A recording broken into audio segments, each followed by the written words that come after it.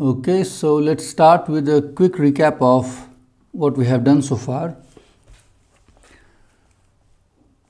We have learned that we can create single particle states in an interacting quantum field theory by acting on with A in dagger on vacuum. Okay. And this is normalization, and this gives us in state P in. Okay. And also we saw that if we take A in and act on a single particle state, you can put an in here, then this will kill this particle and give you vacuum. These are anyway some numbers, some functions. What is important here is that you get vacuum.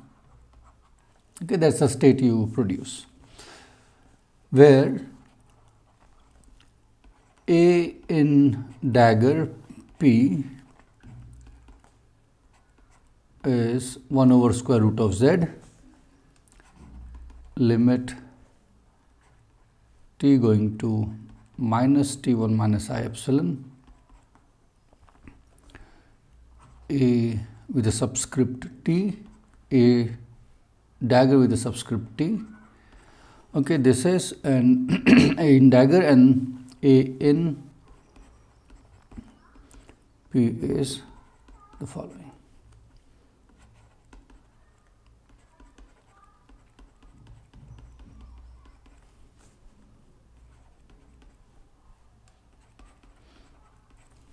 Okay, where this Z was defined to be the following.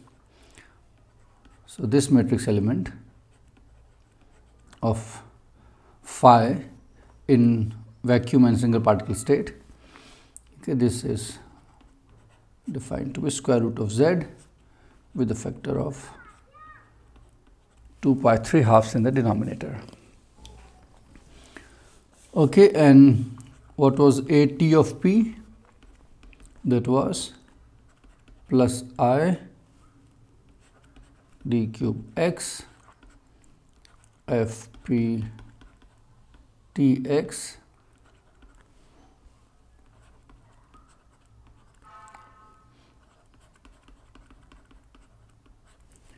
okay, and AT dagger P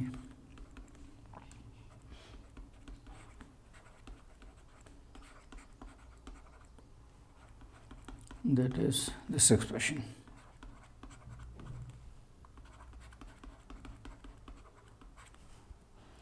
Where Fp Tx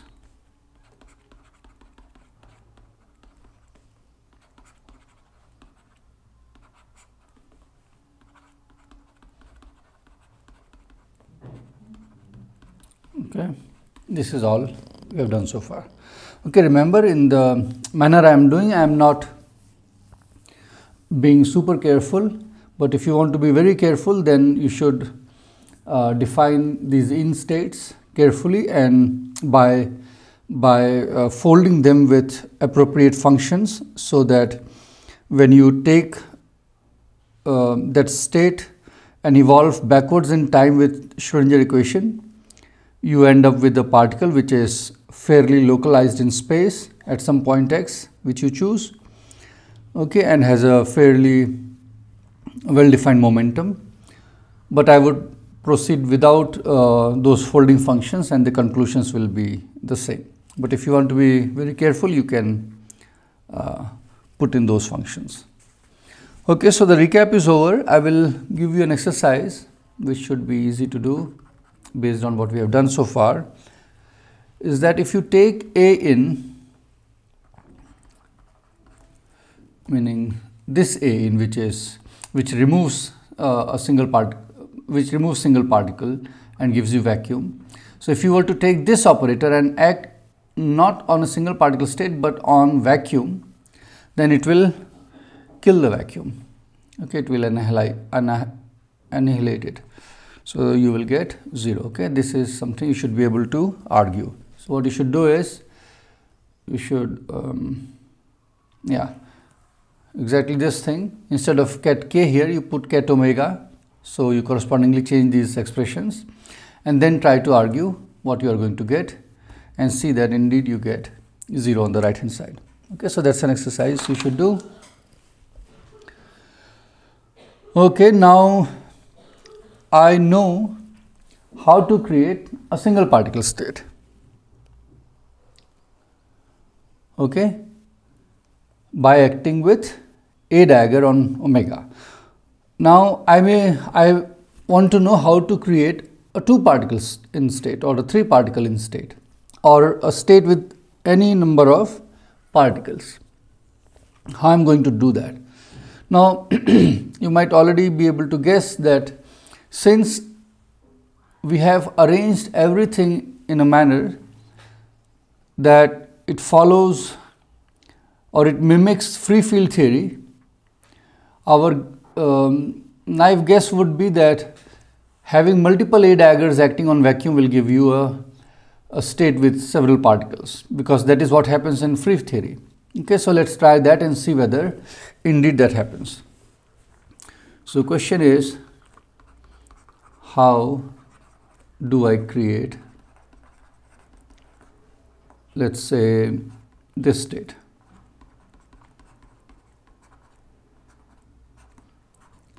Or in general, a state of this kind.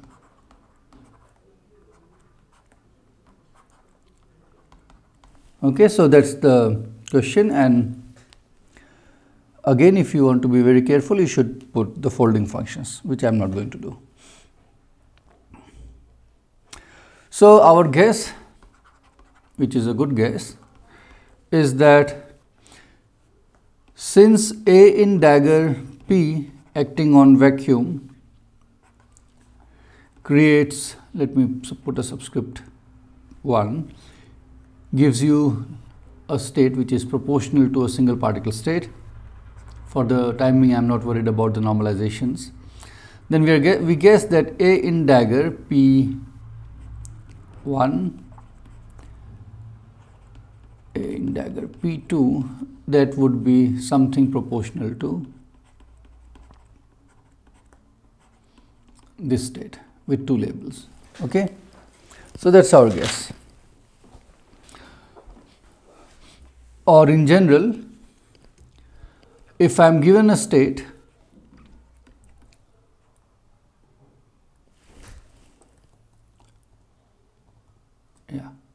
if I am given a state which has these labels P1 to Pn, and if I act on this state with A in dagger of K, then I am expecting, based on my experience from free field theory, and because I am mimicking free field theory by defining A in and A in daggers, that this thing should be proportional to a state which carries these labels.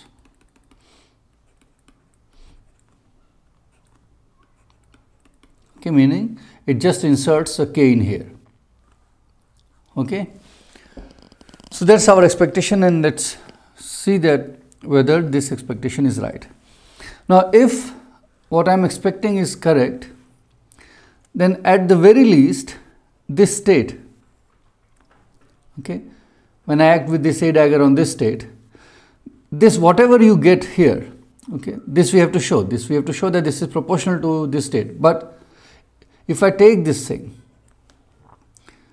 then if my expectation is right that indeed I am going to get what is on the right hand side, then at least if I act on this object, this state, with operator P mu, remember these are operators,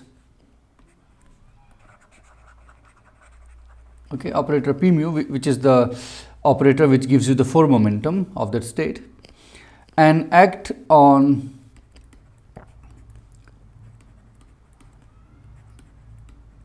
this state Okay. Then what I should get? I should get, this is my expectation, right? This is that I should get that this is an eigenstate of the four momentum operator, meaning it is something proportional to again the same state, so it should be proportional to the same state, meaning it's an eigenstate. And what should be the proportionality? It will be the eigenvalue of this operator, which should be k mu plus p1 mu plus p2 mu pn mu. Okay, that is what I should expect to get if indeed this is going to work. So let's first verify this expectation, whether it's correct or not. So recall that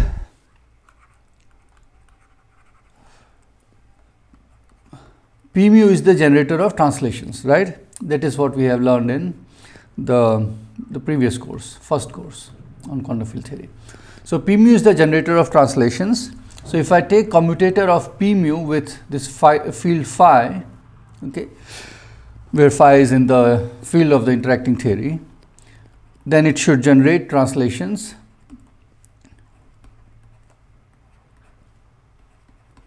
which is this.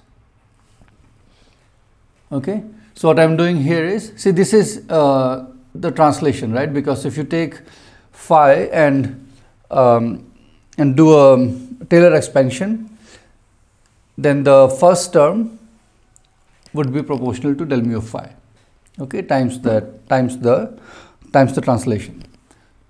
Okay, so this is this object, and this you already have seen in the previous course.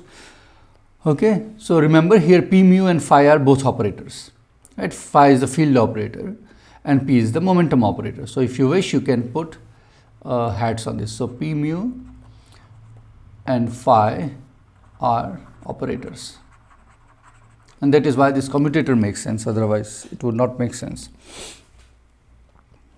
Okay, now given this result, I can calculate the following object: P mu A in dagger K.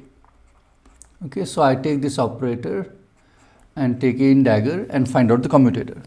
Now that is easy, because here A in dagger is just A dagger T, and A dagger T is in terms of phi and some derivatives. Okay, so we are going to substitute this. Okay, that's the reason why I listed down everything here. So what will be that? It will be P mu minus I over square root of z integral d cube x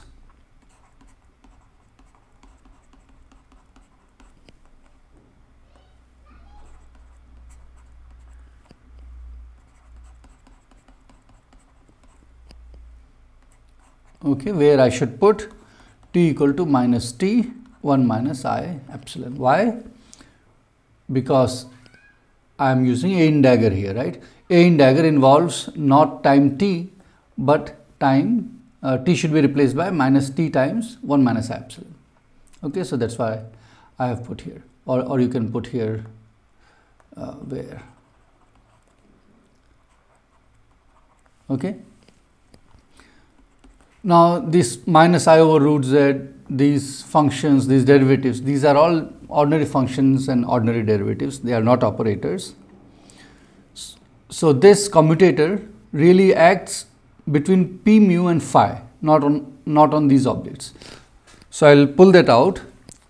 So minus I over square root of z integral d cube x f k Tx, then this time derivative which acts on both sides, and then you have P mu from here commutator with phi tx.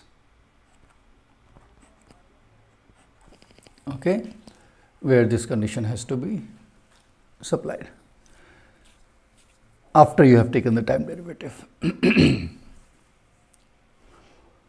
Okay, so what then?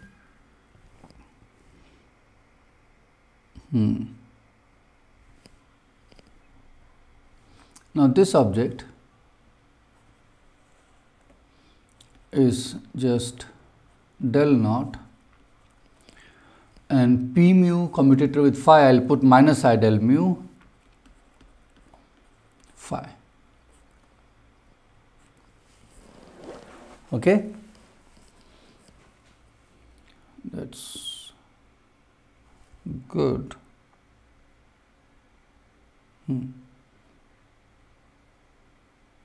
Del naught phi. Okay. Now you have on this phi two derivatives acting. One is del mu, another is del naught. So what I will do is that I will take this derivative del mu, okay, and put it on f of k by integration by parts. Okay. So you remember, if I do an integration by parts, derivative will get shifted from this function to the other function, to fk. Okay, but in doing so you will pick up a minus sign. Okay, and then I can write here, integrating by parts, I will get minus I over square root of z, or because I am going to integrate by parts, I will put that minus to plus, okay, that plus, that sign. Then you have integral d cube x. The derivative del mu gets shifted on f, so you get del mu f k.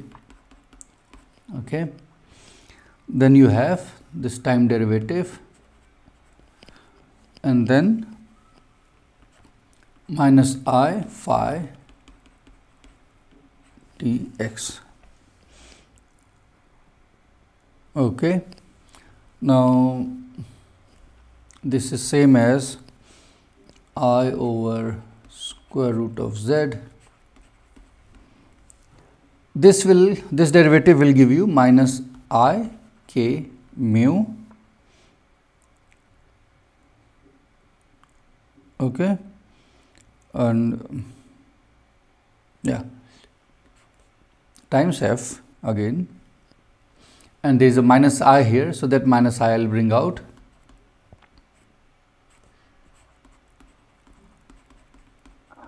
Okay, so this derivative generates minus I k mu times f. So these two are here. This minus I am keeping here, and then what remains is this derivative acting on phi. Okay, so let's go back and see what a dagger Tp was. It was minus I d cube x f derivative phi, which is same as what you have here, minus I f derivative phi and this integral. Okay, so what you have got is the following. You have so these integrals will be all absorbed into a in dagger p, and what will be left is, and of course this 1 over square root of z also.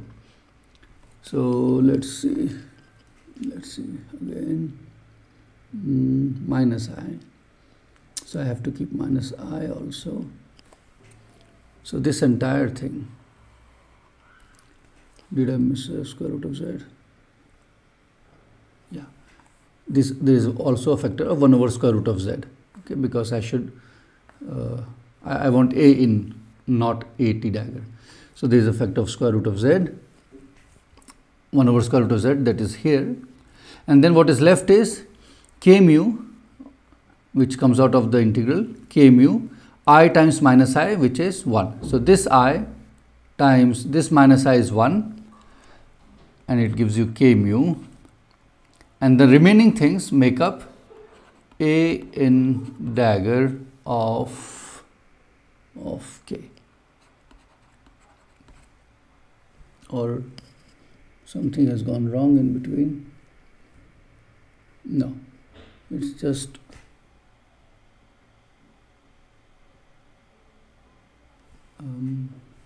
no, everything is fine. Yeah, everything is fine. It's just in my notes I made a mistake somewhere. Let me correct. Okay. Good. So what did we get? We got the following, that this commutator P mu acting on P mu with A in dagger is same as K mu A in dagger. So let me write down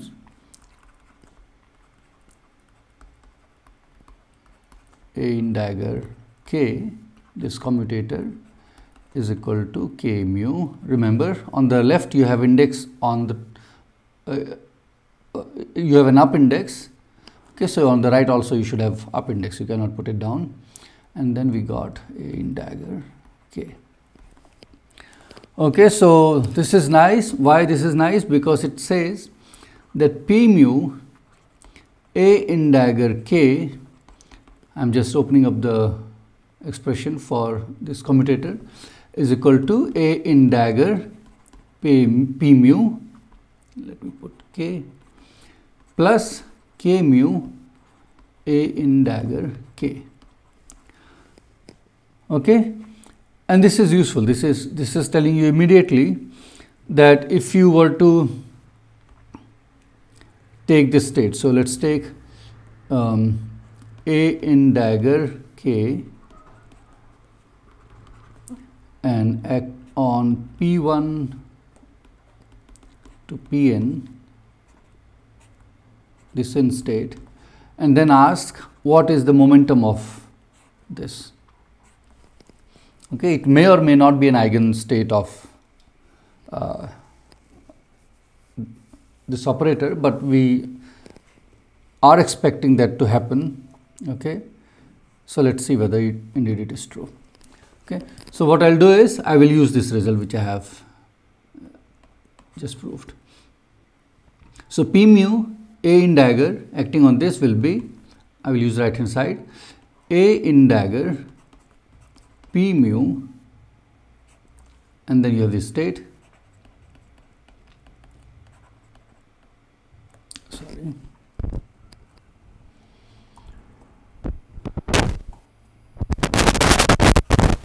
P1 Pn plus K mu A in dagger K, and then again you have P1 to Pn. Okay, so what's right hand side? A in dagger. Now this is already assumed to be an eigenstate of momentum, so this will be just P1 mu, P2 mu, mu times again the same thing. Let me write, okay, I'm writing too much.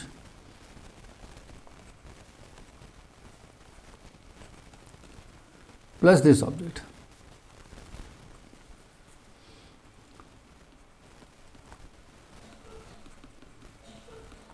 And the same thing here.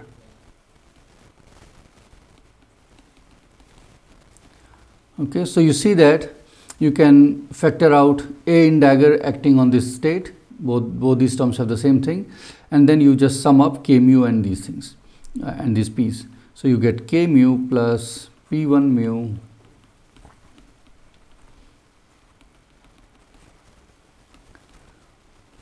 okay times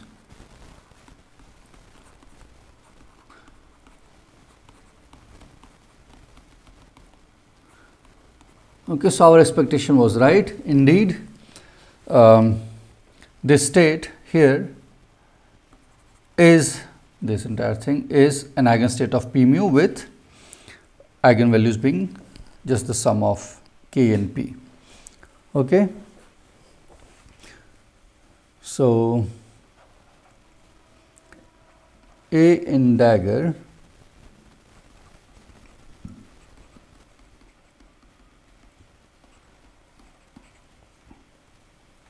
has energy and momentum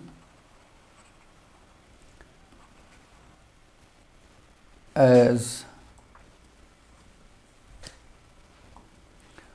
that of the state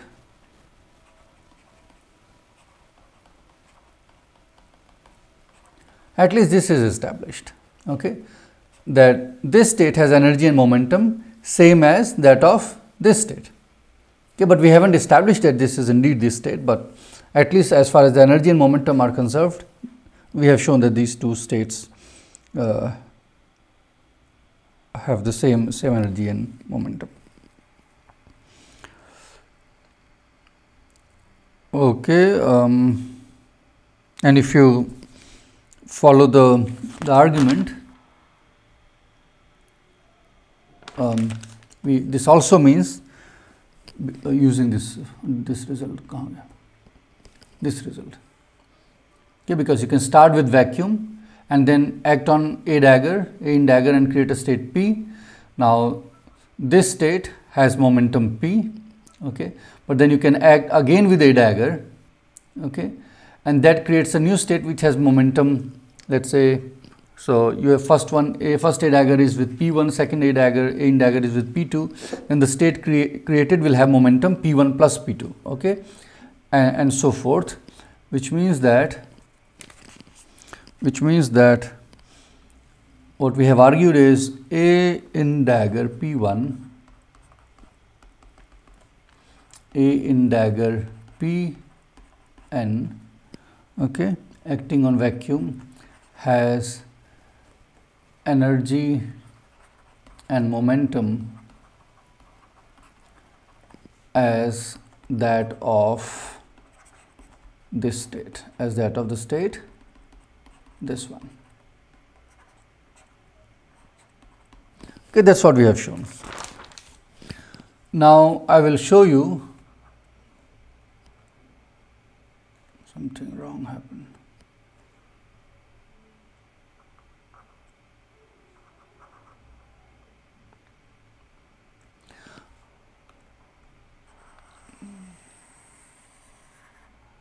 Now I will show you that indeed, let us show that indeed, next, let us show that indeed A in dagger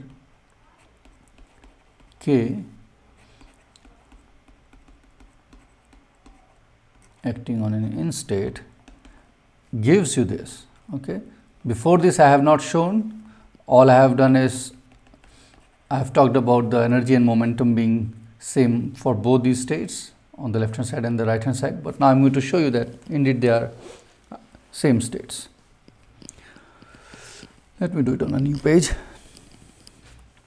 So we start in our well repeated manner and write the following. So let's look at A in dagger K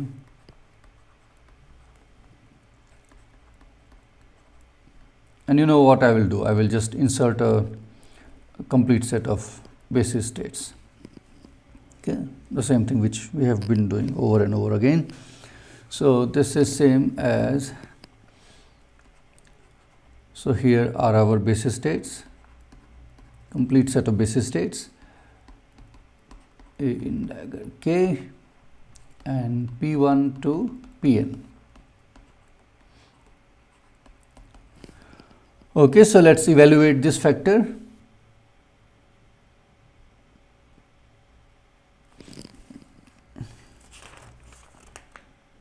Okay, I will carry along this alpha, not a, just a second. Yeah. Okay, so this is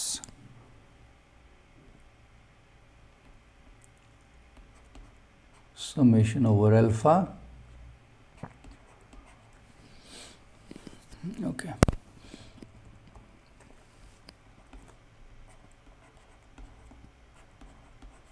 Now this other remaining factor, okay, I can write as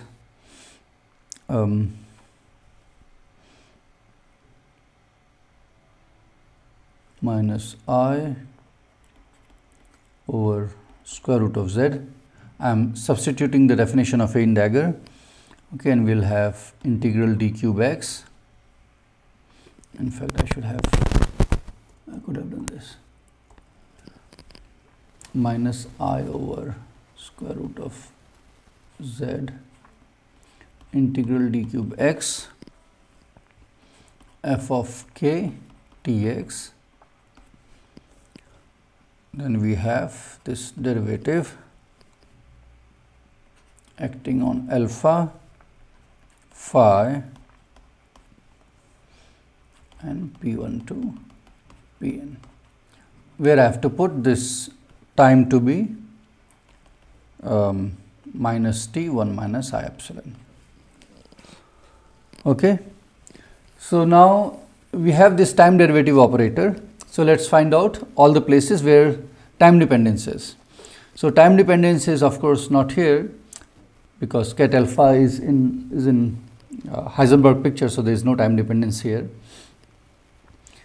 So time dependence is in Fk, that's a simple time dependence, and then there is phi.